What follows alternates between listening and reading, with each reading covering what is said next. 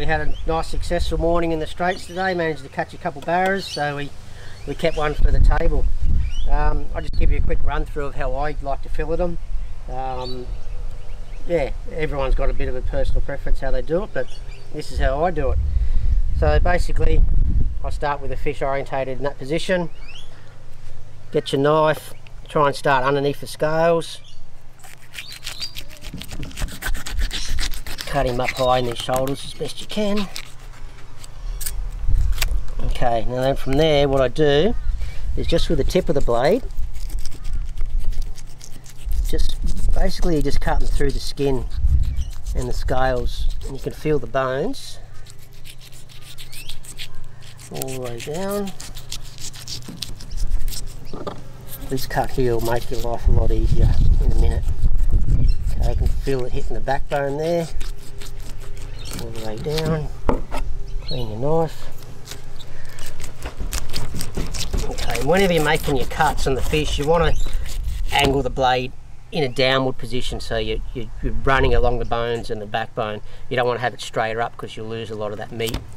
Okay, so from there what I've done, basically I've just cut the skin, as you can see, and then that now allows you just to make nice cuts following that backbone.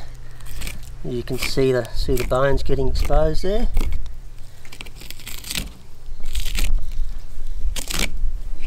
Okay, so you can get to the bone.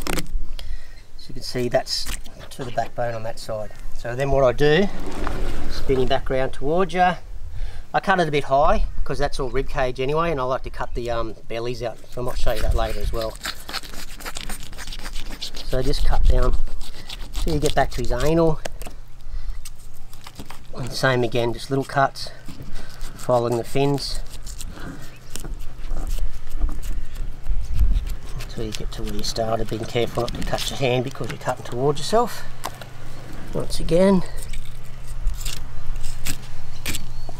just doing little cuts, get him down here so he doesn't slide too much. Okay, so you got to there basically. So once again you got to the backbone. So this part of the fillet here is almost removed. Well, we won't do that just yet. So what I do from here again, spin him round, do exactly the same thing on the other side. So leave that fillet on, all but filleted, but it's still connected to the fish. That maintains the round of this fish, keeps the shape to it, makes this fillet as easier to do.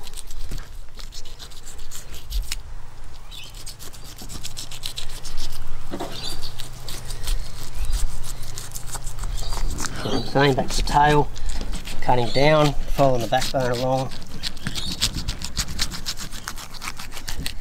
all the way to the end, clean its scales off. Okay, so here we are again at the same point. So that way you're just working your blade. You can hear the knife going along the bones there.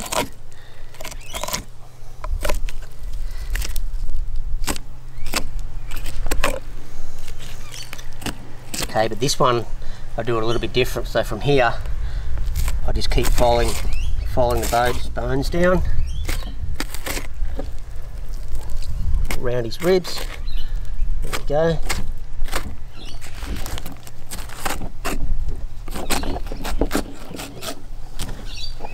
Okay, that's one. Pretty neat.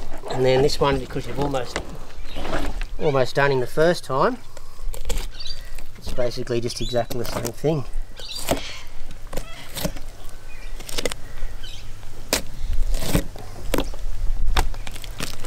These rib bones can be a little bit tricky if you're not used to it. There we go, once we get past that first one. It's on a slippery table.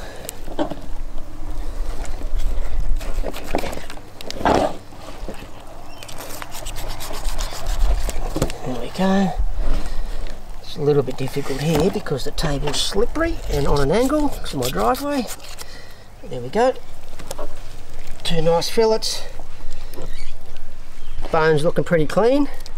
Okay, and like I said, I like to keep the belly. Now, anyone if anyone's not keeping their bellies out of their fish, no matter what they are, they're crazy. Because this belly meat is something to behold, and it's very simple slice to cut out. So underneath his little fins there, we go, and back down to the tail. Now that piece of meat there is amazing to eat. So I usually, if I get a couple, I'll keep them, so you get a couple at once, but same, you can just skin those scales off there, and that's a beautiful piece of meat. I also go to the point where I'll cut the wings out of this fella as well, and eat the wings too. Kelly's requested me to keep the head, so I'll take his head off and use that. So not much gets wasted out of this whole fish. We're eating fillets, belly, wings, head.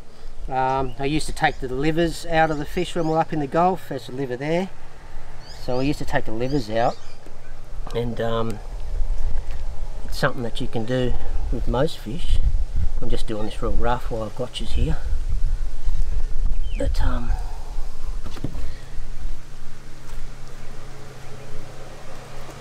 that's one liver, the other one's the same on the other side. That is no different to eating chicken liver pate. So Kelly makes a pate out of those livers, and it's to die for. So you can use the whole fish and not waste any. If you want to, then keep the frame for crab bait. So no wastage. Okay, so now we've got our nice fillets all done. We'll just skin them, take the skin off them. Some people like to scale them, leave the skin, just crispy skin. That's all good. We do a bit of that as well, but I'll just show you how to skin them. So just starting back at the tail, you're just cutting down till you hit that skin. And what I like to do, once I get to a point I can grab hold of, I'm actually moving the fillet, keeping the knife in the one place, and just moving the fillet back and forth to cut through the skin. Okay, so sometimes if the knife's not big enough, you just have to make a little cut, but you can see I've angled the knife slightly downwards. So just follow the skin along, hold the knife in the one spot, move the skin. Oh, there we go. Clean him up a bit. Now, because the way I fillet it, we cut around most of all those rib bones, so there's no rib bones in there. The only place you might find a bone, which at the moment there's none because I managed to get out of those ones too, there's just a couple of bones up in the shoulder here, or up in the top of the ribs. But that guy doesn't have any in it. So that's pretty much one big solid piece of boneless meat that you can do whatever you like with. Slicing them up to eat, because it's a thick fillet and you don't want to cook a big thick piece like that. So what I like to do, try and just do shallow cuts. So this is a little bit tricky, takes a bit to get used to, but there you go.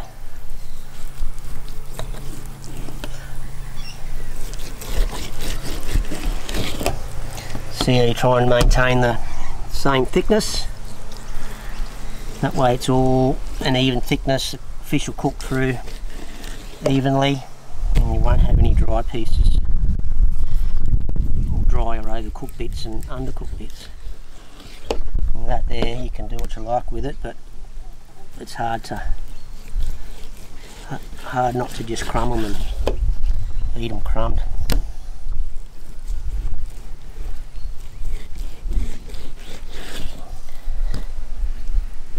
There we go. Just a little bit of a spare piece. So if you look at that, out of one side you've got 2, 3, 4, 5, 6, 7 pieces out of one fillet. Now realistically you're only going to have 2 pieces each, so you know you can get a couple of feeds out of just the one fillet. So a fish that size, 2 fillets, yeah, you got plenty of food. Okay, so we got our cut up pieces of fillet there in a bag. Just got a Ziploc bag here. I'll just show you a neat little trick when you put them in Ziplocs. So just get your bucket of water, a little bit of water, Ziploc your bag up so it's mostly closed, just the corners just open, as you can see there. And what you do is put them in the bag in the water, And what's happened here, just slowly follow that down until you get to that corner and all the air comes out. Once you get it there, zip him up, and look at that. There you go, you got a cryovac bag of fish. So a good poor man's cryovacker.